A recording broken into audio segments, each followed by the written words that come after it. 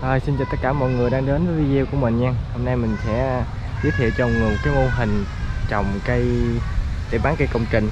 Thì cách tầm khoảng 1,5 m mọi người. Đó. Thì cây vẫn cao lớn bình thường nha. Đây, hoành rất là cao mọi người. Hoành này tầm 20 chúng ta, chắc là hơn 20 nè. Đấy. Nói chung là hoành 20 thì chúng ta có thể bán cây công trình được rồi nha. Đó. Đấy. Thấy không? Mọi người thấy không? Cây rất là thẳng nha. Đấy. Thấy không? Nè, Giáng Hương nha mọi người, chúng ta trồng xưa thì nó cũng y chang vậy nè. Đó. Gốc này chắc cũng vài triệu một gốc á.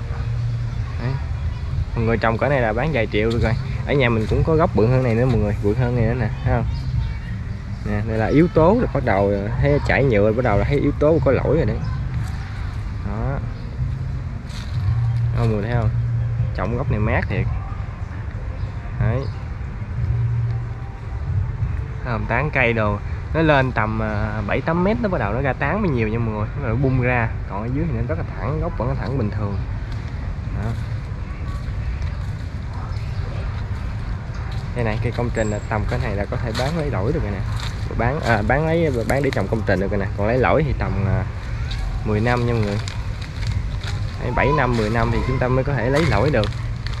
Tới đó mới có giá trị kinh tế, nhưng mà mọi người muốn trồng ăn liền thì tầm khoảng 2 năm 3 năm thì chúng ta có thể bán được rồi.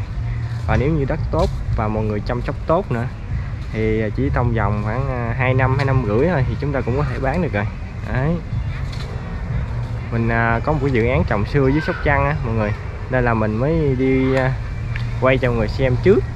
Đó. Khi mà người ta trồng những dự án như thế này thì mình cũng sẽ trồng để cho mọi người coi, quay cho mọi người coi luôn. Đó. Này, hàng rất là đẹp nè, đứng từ xa cho mọi người coi nè, thấy không? Dự án là trồng cây à, thấy không? Trồng cây công trình nè. Đó. Tại cái máy quay của mình quay góc rộng nên nó cong chứ không phải cây cong như mọi người. Cây nó không có cong đâu, thẳng quăng nè. Góc rộng nên nó thấy toàn cảnh rất là rộng, nó nhiều cho mọi người coi. Đấy, thấy không? Này tầm 50 à, quanh 50 quá, không tới 40 à. Đấy. Này quanh 20 nè, cái này là có thể bán công trình được rồi nè. Không.